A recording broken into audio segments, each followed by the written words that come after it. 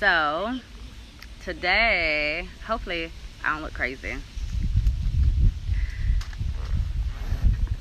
I tried to find a good spot. Maybe I need to move a little bit, you guys. I'm sorry.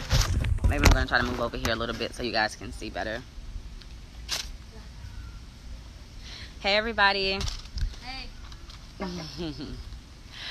So I've been up since 7 trying to find the right verbiage for you guys on here. So I got it. Good morning, good morning, good morning. And the topic of today is it all makes sense. Okay. So I'm going to be reading a little bit in Matthew, and we're going to be in chapter 8. And the two verses I want to key in on are 26 and 27. But I'm going to read from 23. But I'm going to come back to 26 and 27. Good morning. It says, now he got into a boat with his disciples, followed him. And suddenly a great tempest storm arose on the sea, so that the boat was covered with waves, but he was asleep. He marveled, saying, who can this be, that even the winds obey him? He said to them, why are you fearful, O ye of little faith? Then he arose. So, some key words in these two verses that are very powerful, right? So, rebuked. And he rebuked the wind. See, when God created us, didn't touch it, he spoke to it and told him, be still. The same power Jesus had, we have currently. Signs and wonders that Jesus possessed. They seen everything that Jesus had, and they're marveling at the very sight of Jesus doing what he's been doing the whole time, because they didn't know that they had their own power in themselves. That's why Jesus said, oh, ye of little faith. What do you mean you're waking me up? You can command it. I'm so confused. I'm getting off topic because I'm getting a little heated, because when you start walking in your anointing, divine design is what I heard, and I keep hearing, and I wrote down because it had to get incorporated with make it make sense, or it will all make sense. I'm sorry. Nothing in this life is by chance. Nothing in this life is by chance. Nothing at all. You don't stumble upon a relationship. And this is the season of what's first should be last and what's last should be first. Meaning, you're going to start understanding exactly why you had to go through what you had to go through to get to your next season in this life. And when you get into that new season, you're going to be like, it all makes sense. Or in poverty, you know how to light a candle and cook on a candle and do everything you need to do. You'll start functioning out of survival because you've been there. You know how to do this. You know how you've been through the struggle, so you know how to survive that storm. Nothing was ever by chance in your life. You are who God called you to be. And some people are about to start calling you because you are who God called you to be. And you're the answer to their solutions. Everything you've been through, you're about to be called upon because you know how to survive that storm. You know how. I had to put this in here because it says, see, I am doing a new thing. And see, the new thing isn't going to be new to you because you know how to survive it. But you're going to be in a new place, a new position, a new building, a new relationship. Everything's going to be new. But when you get in it, you're going to say, aha. It all makes sense. God designed you for this exact moment. You're who God called. You're the generational curse breaker. You've been lonely your whole life because God says you're going to be in a situation where you have to stand alone. But in your aloneness, you're going to have to pull people out and talk to them and counsel them about how you survive your own solitude, your own loneliness, how you survived the very thing that was meant to destroy you. God says, I'm calling on you because you know how to survive this. People are going to start looking for you in these places because you are who God's calling on. And you're like, me? Little old me is not little you. It's never been little you. It's always been big you. See, the devil, I was talking to my brother yesterday, and he said, everyone doubted me and my business. Everyone said that little business. He said, now look at this little business. It's not little no more. Everyone's saying little, little, little. See, when people see who you are, or they get an inkling of who you are, they always say that little thing. Even when people borrow money from you, oh, I'm going to get you your little funky money back. But it wasn't little when you needed it. It wasn't funky when you needed it. They always try to diminish the characteristics of the new chapter that you're walking into. And they always try to say, oh, this little thing here, oh, this little thing. When I started my TikTok, they said, oh, you doing your little TikTok thing? Oh, okay, I see you. It ain't little no more. If I had listened to the very people that said that little thing, it wouldn't be little. I would have been like, you know what, they right. That little thing, I'm not going to do that. I can't do that. You know, it's little. But you can't let people who don't see your calling tell you that you're not worth something. No one will know your purpose in your life but you. No one can walk in your shoes but you. Nobody. Don't let somebody tell you what you can and can't do in this lifetime, because something that's little to them is big to you. And God's going to show them that since they didn't believe in the power that you possess, that he's going to make that little thing that they said great. I remember starting off and I was telling everybody, I'm going to start TikTok. I heard God. And it was like, oh, you finna do a little preaching thing. You finna do this little thing. And God said, it ain't little. Sit back. I'm about to show them what's big. Don't ever let someone come in on your dreams. Good morning, good morning, good morning. Nothing's little. Nothing's little. I promise you. Whenever somebody puts little on your name, tell them to add tax to it. Put some respect behind that little business. Put some respect by that little car. Yeah, it might be a little kid right now, but God says I got a Benz mentality. It might be a little house right now, but God says I got a mansion mentality. Yeah, it might be a little business right now, but God says I got entrepreneurship mentality. It might be little right now because big things happen in little places. God says I'm calling you out because you're destined to be big. Let it be small right now. I need you to be small right now because I don't want you to be at the top because you won't get the lessons at the top. You'll come in arrogant. I need you to come at the bottom so you can work your way up. And then you know every position. So when someone's in a janitorial position, you understand them because you've been there before. It will all start making sense. You had to write that little business plan, or you had to go work at somebody else's job to get the lessons on how to be your own business maker. You know what I'm talking about. God says, I had to have you work for someone else so you'll know how to manage your team when you get there. So you'll know how to be humble at the top. You'll know how to start from everywhere. You had to sweep the floors. So when you get in there, you know how you want your store to be clean when you get your own business. Because you know how the crevices and the cracks and the dust that come in every week. Because when you work in business, dust forms every week. Your store has to be cleaned every day because dust comes from everyone coming in your building. You had to know that. You had to know how to convert your traffic into sales. You had to know how to do your rewards program. So when you get up there, you know how to have your customers. You had to learn customer service skills. So when you get your own business, you know how to align yourself with it. God says, I had to bring you there to make $7.75 an hour. So when you get there, you know how to manage your money accordingly. So when you get money, you don't blow money. He said, I had to make you a budget first. So when you get the money, you'll know how to handle the money. You won't fumble the ball. God said, I had to have you fail in that relationship. So when you get into the new relationship, you know how to appreciate the little things. Because somebody ran you bathwater one day and you laughed at it. Oh, that's all you gonna do for me? And now you went through somebody that didn't even want to sweep the porch for you. Didn't even want to drive you to the store and put gas in your car. So when you get into your next relationship, they run you some bathwater, you start celebrating. Glory. Thank you. I got peace. You knew how to appreciate the little things that God is about to do for you in this new relationship. Because appreciation you didn't know how to do in your other relationship. God said, I had to bring you out so I can show you what to do in your next relationship.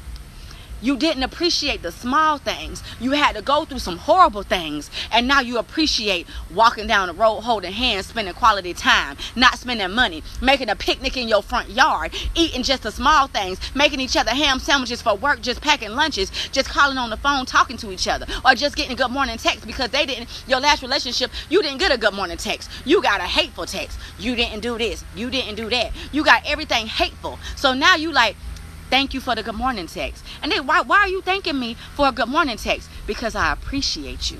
Because I honor you. because I value you. Because everybody isn't the same in this lifetime anymore. Thank you for showing me true love. And I'm going to appreciate you because I know what it feels like to not have love, to not be appreciated, to not be valued, to be alone but be with somebody. I appreciate everything that you do for me because you didn't have to. Okay, God. Listen, let me read some of y'all stuff because I'm not going to ignore y'all. I promise. I'm trying to come in here and read some of it. Speak the word. Yes, Lord. Okay. You're welcome. Second season, Jesus is coming. Yeah, I know. Listen, that's so funny that I just read that. Second season. Okay? Because I said, this morning I was talking to God, and he said, look again. And then he said, God of second chances. Look again, and God of second chances. I literally have it written down right here. Look again, God of second chances. Then I actually wrote, help me hear you, God. Open my ears to hear you. Listen, I have an ear infection, right? So I haven't been able to hear people around me the way I need to hear them. I haven't been able to hear God the way I need to hear him. My ear is clogged right now. So I'm missing some key factors because I can't hear the way I need to hear. So when I was writing this, I wasn't thinking about my ear. I was thinking, God, I can't hear you. I need to go to the store and I need to get my ear open because I can't hear nothing. And God says, I understand that. I want you to hear me, not with your physical ears, but I want to hear you. I want you to hear me with your heart, with your mind. I want you to feel me when you talk about me. Okay. And so, in closing, I'm going to go to a conversation I had with my mother today. Wait, before I go to that conversation, I'm going to go to a conversation I had with the pastor today. And he says, give me 3 words about what you're about to talk about today. And I said, okay. I said, trials, the struggle, and the now. The trials is everything you've been through that you thought you would never survive, and you got tribulations. The struggle is what you've been born into, whether it's poverty, whether it was abuse, whether it was just the struggle in general, and the now. Those 2 things are going to equip you for your right now season. You're going to start saying it all makes sense because everything you've been through is designed for your now season. And seasons have different ones, I told you guys, but right now, you're in the season of now. The season is going to be called the now season, and it will all start making sense. I'm going to go to my mother. So I'm talking to her today, and she starts saying, everyone talks about your heart, as if the heart is powerful. She says, nothing is more powerful than your mind. She's saying, your heart is just an organ. It pumps blood. She said, your heart pumps blood. Your mind is where the enemy attacks. If you can get control of your mind, you will become powerful. She says, because your mind starts playing things in your head like a movie, and then you start acting on it. Once you see it, it will start playing in your head, and then you will start acting on it. When you train your mind, you can control everything. She's saying, you start sinning because you see. And when you see, it starts playing. And when it starts playing, you start acting on it. She's saying, train your mind. Fill your mind so much up with God. Seek ye first the kingdom. Whenever, and we're going to talk about sex. Whenever you start seeing that person, that toxic person that you can't get out your life, that sneaky link, whatever it is, that side piece, whatever it is, it's in your mind. You start seeing it first. Then you start replaying those encounters you had with that person. You start replaying those encounters you had with that person. Then you to hit them up. Hey, big head. Hey, how you doing? I was just thinking about you. You start playing those in your head. Then they text you back. Then you start meeting up. And then you get yourself trapped back into the same situation. But had you trained your mind, when that thought came, you said, I rebuke you. I know this is an attack of the enemy. I know that my next season is coming because you're coming on me so strongly. I can't shake this off of me. I can't shake this off of me. God, help me. This isn't my body. You take control of my body because I can't do it. Some of us aren't that strong. Some of us can't shake that feeling. Some of us can't shake it. And I'm guilty. When I get down, I'm like, oh, God, help me. Help me, because I'm not going back. I'm not going back. I can't afford to go back. I can't afford to go back, and I won't. BB's running in the house. Listen, I can't afford to go back to something that wasn't becoming of me. I can't afford to go down that rabbit hole again and have to pull myself out. I can't afford to repeat a season again. When God said, I already pulled you out, why are you not training your mind? Why aren't you filling yourself up with me? If you open up this book, you will see me. Hear me clearly. I'm right here. If you open up your heart. My mom said, the heart is just a vessel. Your mind is where the enemy attacks you. Train your mind, and you will, she said, train your mind. Whatever you're battling with, train your mind to focus on God.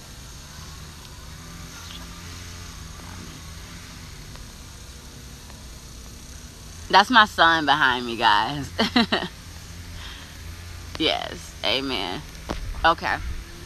But, you guys, I was up since 7 this morning trying to deliver this word in a way that would make sense for you guys. I didn't want to just say it will all make sense without making it make sense for you guys. So I was reading the Bible and it wasn't making sense, and normally the words start jumping out. So I went to this pastor and he was like, let me help you. So he went to telling me his version. I'm like, that's not it.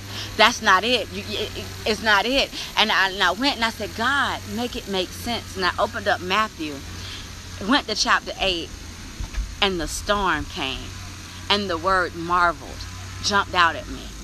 We're in awe. God says people are about to be in awe of you because they never saw you, but you saw you. You know exactly who you are. You know exactly who you are called to be.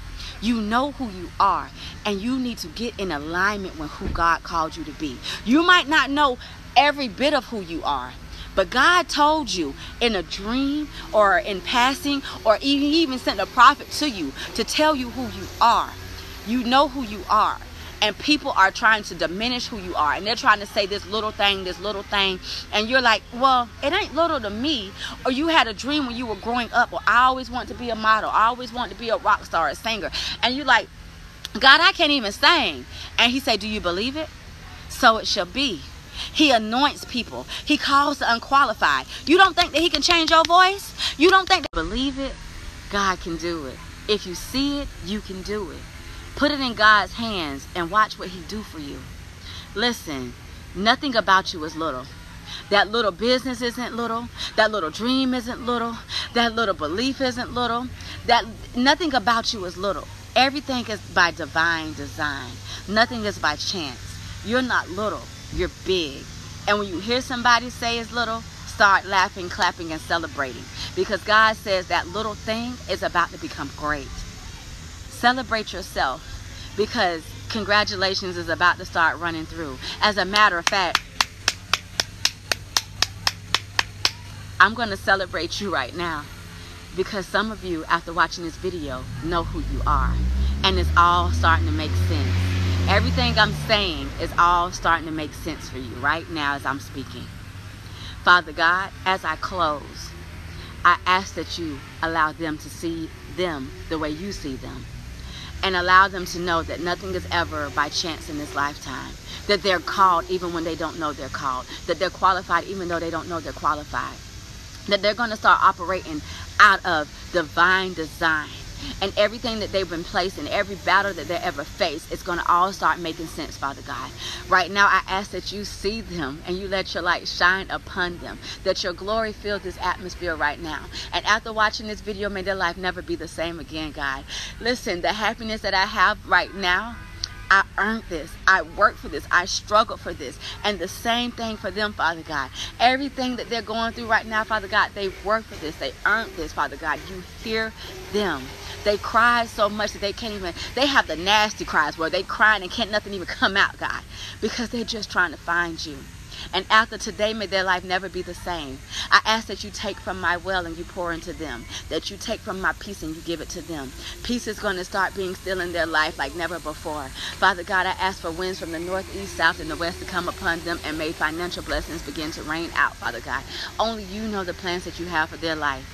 And today, it is finished, Father God. it will all start making sense. Go in peace, God. Go in peace, you guys. May the day never be the same for you.